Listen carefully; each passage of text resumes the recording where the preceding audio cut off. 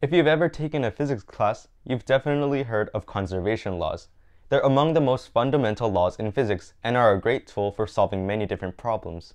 One of the more well-known conservation laws is the conservation of energy, which says that energy can neither be created nor destroyed, only transformed into different kinds of energy.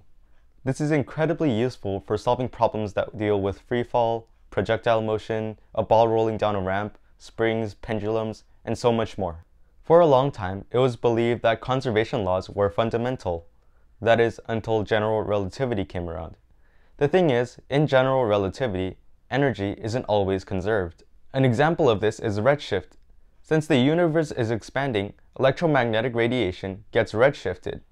This means that its wavelength is increased and its frequency is decreased. And since the energy of a photon is represented by the equation E equals hf, a decrease in frequency also means a decrease in energy.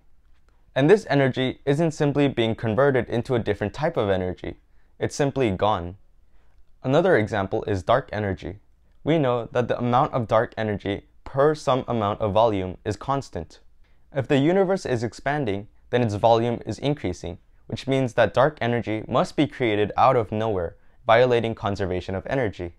And by the way, these two examples don't cancel each other out. Energy is being created much faster than is being lost to redshift, leading to a net energy gain in the universe. Understandably, scientists like Einstein were confused. They invited the help of a mathematician named Noether, who discovered that conservation laws actually aren't fundamental and created Noether's theorem. So then, where do conservation laws come from? In simple terms, Noether's theorem says that for every symmetry in the universe, there exists a corresponding conservation law, and vice versa. So what does that mean?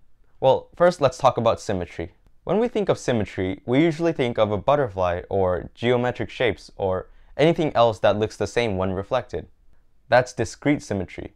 But we're not talking about that kind of symmetry. Noether's theorem deals with continuous symmetry. A system is said to be continuously symmetric if you can apply some kind of transformation to it and still have it behave in the same way. For example, here's a ball moving in a straight line. If we move this system to a different part of the universe, it will still travel in the same way as long as there are no external forces. In other words, its position in space doesn't affect its motion. What if instead of space, we changed time? Does the movement of the ball depend on when it moves?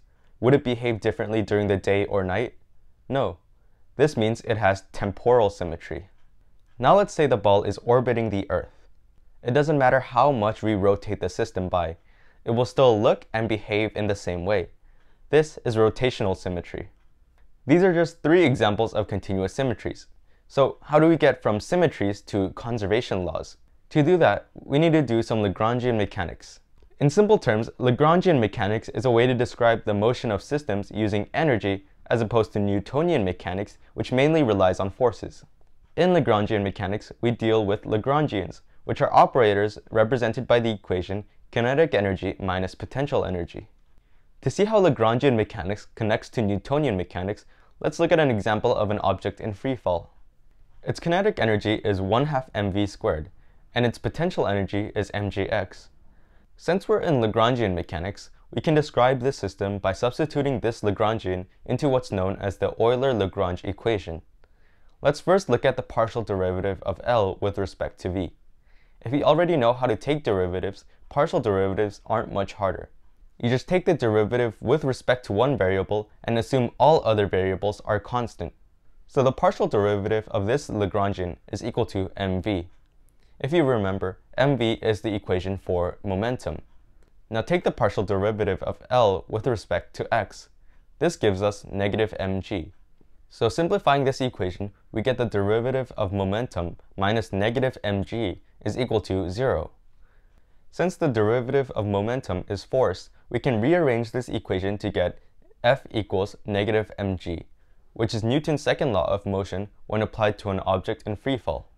So how do we use this concept to derive conservation laws?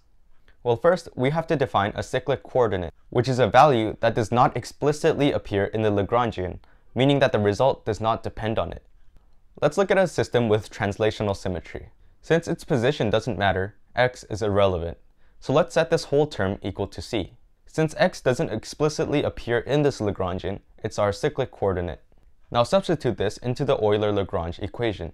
The partial derivative of L with respect to v is still mv, but the partial derivative of L with respect to x is now 0, since all variables besides x are assumed to be constant. So the Euler-Lagrange equation now becomes the derivative of mv is equal to 0. The rate of change of momentum is 0, meaning that the momentum is constant, or in other words, conserved.